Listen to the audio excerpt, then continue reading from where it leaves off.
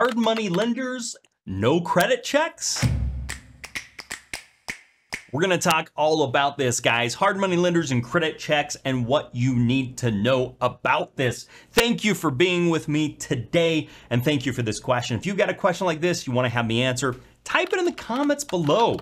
Say, Ryan, just answer this question, or just ask Ryan, and I'd be happy to put a video together like this for you and for all my other subscribers. Thanks for being a subscriber. Okay, let's talk all about this because this can get a bit interesting when it comes to hard money lenders. You see, first off, we probably need to talk about the difference between hard money lenders and traditional lenders. You see, hard money is not hard to get. Hard money is actually easy to get. But the difference is hard money lenders are lending on the hard or tangible asset rather than on the individual. So a hard money lender is looking at the asset they're lending on, i.e. the property, and they're saying, if I had to take this property back, would I still get my money back and maybe even make a little bit of money? And if the answer to that question is yes, it's probably a deal that a hard money lender wants to do. So that's the difference where if you're going to the bank to Chase or to Wells Fargo or to one of the major banks, they're actually not necessarily looking at the property. Now, yes, they want to make sure the property will appraise for what they're lending.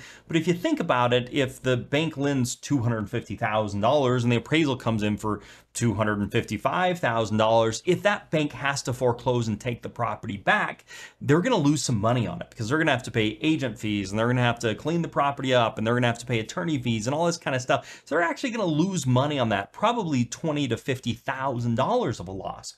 So the way that they insulate themselves is they look at your job history. They look at your credit score. They look at how much money you make. They look at your debt to income ratio, your other expenses. They look at the probability of you being able to repay that loan is basically what they're looking at. And then as long as the property's worth about what they're lending, they're able to go forward with that. And the reason is because most people, the vast majority of people, when you do those checks, are actually able to pay their loan. And it's a minority, less than a few percent of people that are going to run into problems with paying their loan because they've done those checks. Now, so hard money lenders are saying, I'm lending on the asset, not necessarily the individual. So some hard money lenders may say, I don't need to do a credit check, but most hard money lenders are going to, even if they don't want to do a credit check, are going to want to look at a few things. Let's jump over the whiteboard here. So the one thing that we're going to want to make sure as a hard money lender, this is collections. Okay, so a collection, let's just talk about this. A collection is basically where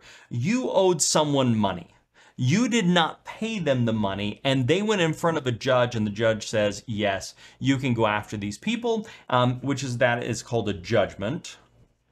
And with that judgment, it can be in collections before or after the judgment, but basically somebody's coming after and saying, you owe us money. Now, these judgments can actually attach to the new property that you're purchasing, and they can go against those in lots of cases. So a title company is also going to be checking for judgments, but most hard money lenders are going to run a credit check to make sure you don't have any judgments or collections. The other thing they're going to be looking for is bankruptcies, because if you just recently filed a bankruptcy just in the last few months, that can come back up. So you're typically going to have to be 12 months out of a bankruptcy, of a discharge or a dismissal when it comes to a bankruptcy. But most hard money lenders are saying, I'm looking at collections, I'm looking at judgments, and I'm looking at bankruptcy. If you don't have these things, most hard money lenders are going to say, yeah, we'll go ahead and give you the loan, even if you have poor credit scores. But I have to tell you, if your credit's in the 400s and you're having a problem making your payments, if you're stiffing like 7-Eleven and bouncing checks there, and that shows up,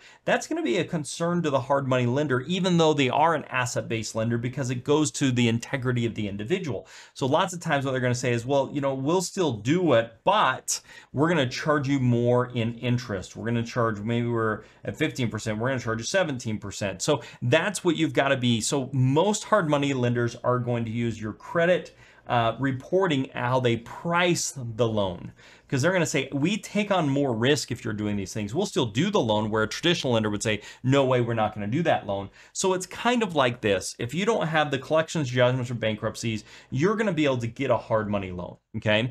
But if you have horrible credit, you're going to pay more to get that loan. So, If you're enjoying this video, please hit that thumbs up button. I really appreciate it. It helps the channel out so I can provide free content like this to you, and I love doing it. So now let's talk about another scenario. What if you find yourself having these collections or judgments or bankruptcies? How do you go about actually doing a deal if you're in that situation? Well, if you have poor credit, you can still get a deal, but you're going to pay more for it. If you have judgments or collections or in a bankruptcy, that's going to be much harder. So how do we go about doing something like that? Well, let's talk about it. There's a few things that you can look at doing. One is wholesaling. So if you're going to wholesale a property, what you're actually doing is putting a house under contract, let's say for $100,000. Then you're going and finding a new buyer that wants to buy it from you. You are marking the price up. Let's say you mark it up $10,000 and you sell it to him for $110,000. What happens in this is he pays you $10,000. He takes over the contract and he buys the house for $100,000. With this, you're really about finding good deals. And there's some ways to do this. And I've got some videos on wholesaling that you can check out, but that's something you can do even if you have the judgments, if you have the bankruptcy, that type of stuff. That's a way that you can actually do some of these deals. And there's multiple ways to structure that. The other one you can do is you can do a business partner.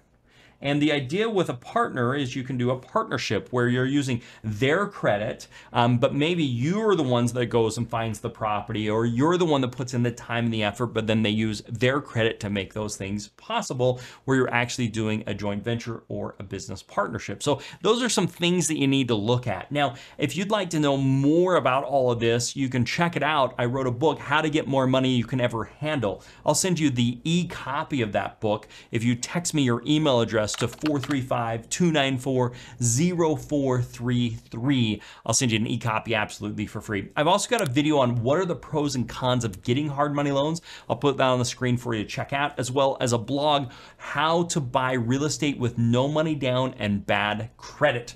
You're going to want to check that one out as well, guys. Remember, please subscribe to the channel if you're not already, and make it a very profitable day. Bye for now.